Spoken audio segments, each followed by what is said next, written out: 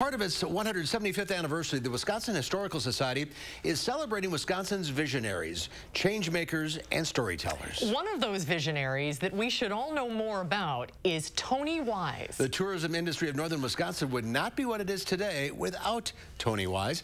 Nick Hoffman is the administrator of the museum and historic sites at the Wisconsin Historical Society. Nick, welcome to Live at 4. Good to see you again. Good to see you. Hi, good afternoon. Great to be here. So tell us, who is this guy, Tony Wise? Well, Tony Wise, I think a lot of people might be familiar with one of the big events that he created in northern Wisconsin, the birkie biner. He was a lover of outdoor recreation, and he really wanted to bring a lot of tourism to his home communities of Hayward and Cable. So he was a cross-country skier himself, I understand. How did he come up with the name for this? Where does birkie biner come from?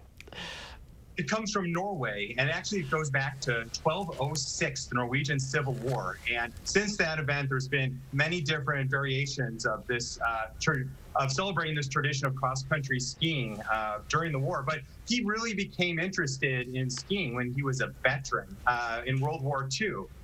He served in Germany, and he came across the 1936 Olympic site in Germany, and he noticed that there were a lot of different resorts in that part of Germany, and he came up with the idea that when he returned back from the war, he was going to start a lodge for skiing in his hometown. So he created the Telemark Lodge and Ski Resort.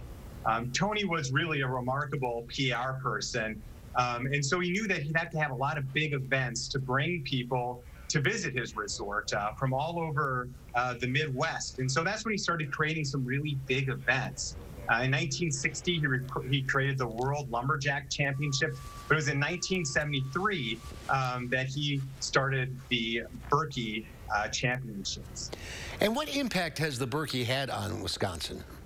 Oh, it's really been enormous. And I think that's something to really remember about Tony, is that he created the event not just to bring all these major international competitors to Hayward and Cable each winter, but he wanted to make the sport accessible to everybody. He really believed in outdoor recreation as being a really key element to the future of tourism in northern Wisconsin.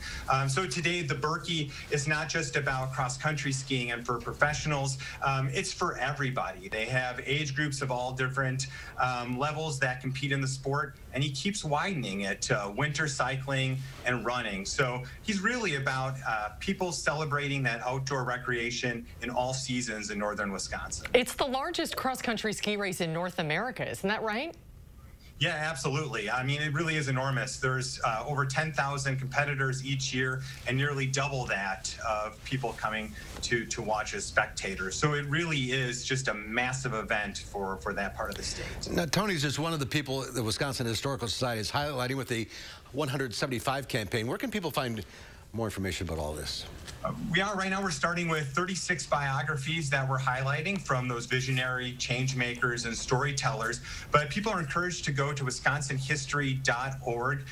They should visit often because we keep adding more and more stories, and really this is about widening history. There's a lot of names that you might recognize, like Tony Wise, but there are many others that we keep bringing forward. We're telling new stories about some of the stories that you may really well know in state history, but hopefully we'll also surprise you along the way. I love surprises. I love history. I love Wisconsin. Oh, they're all fascinating stories. Nick, great to see you. Thank you so much. Thank you. Always great.